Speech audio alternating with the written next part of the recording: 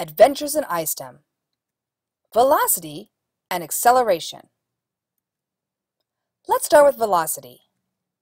Velocity is how fast an object is going in a certain direction. Another way to say it is velocity is speed in a certain direction. If a car is going 60 miles per hour, you know its speed.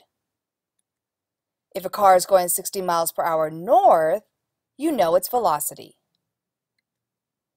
A motorcyclist goes 50 miles east in 40 minutes. What is his velocity?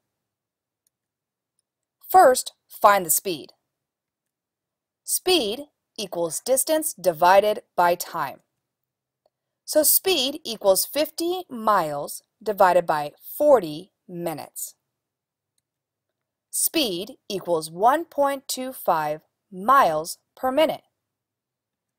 Next, add the direction. Velocity equals 1.25 miles per minute east. Now you try. What is the velocity of a person driving 200 miles south in 2.5 hours?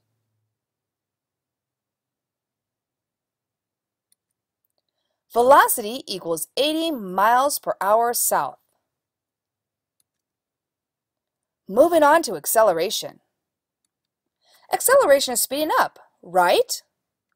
Wrong. Acceleration is actually the rate of change in velocity. What? I'm confused.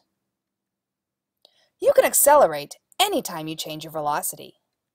This includes changing your speed by increasing it or decreasing it, changing your direction, or changing both speed and direction. These motorcyclists are accelerating because they are changing their speed and direction. These jockeys are accelerating because they are changing their speed. The moon is accelerating because it is constantly changing its direction as it revolves around Earth. Are these bicyclists accelerating? Yes, they are changing speed and direction as they curve around the corner. Is the space shuttle accelerating? Yes, it is changing its speed as it speeds up into the atmosphere.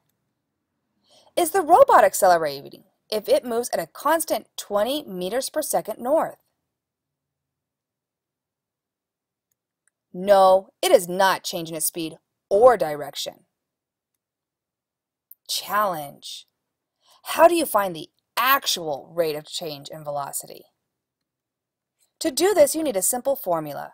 Acceleration equals the final velocity minus the initial velocity divided by the time to change between those two velocities. So let's look at this. If the bicyclist was going 20 meters per second at the beginning and then went 40 meters per second at the end, and it took 5 seconds to make that change, the acceleration would equal 40 minus 20 divided by 5. And that would give us 4 meters per second, or otherwise known as 4 meters per second squared. Let's challenge. Your turn.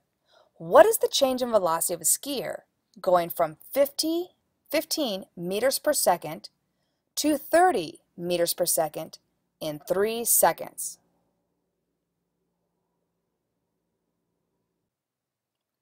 "30 minus 15 would give you 15. Divided by 3 would give you 5 meters per second squared.